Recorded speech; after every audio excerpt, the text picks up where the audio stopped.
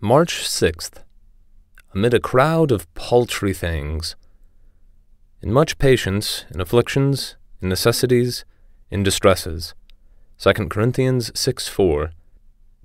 It takes almighty grace to take the next step when there is no vision and no spectator, the next step in devotion, the next step in your study, the next step in your reading, in your kitchen, the next step in your duty when there is no vision from God, no enthusiasm and no spectator.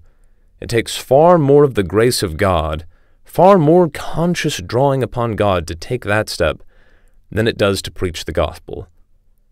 Every Christian has to partake of what was the essence of the incarnation. He must bring the thing down into flesh and blood actualities and work it out through the fingertips. We flag when there is no vision, no uplift, but just the common round, the trivial task. The thing that tells in the long run for God and for men is the steady, persevering work in the unseen. And the only way to keep the life uncrushed is to live looking to God.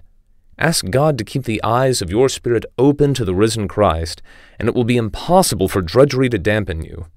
Continually get away from pettiness and paltriness of mind, and thought out into the 13th chapter of St. John's Gospel.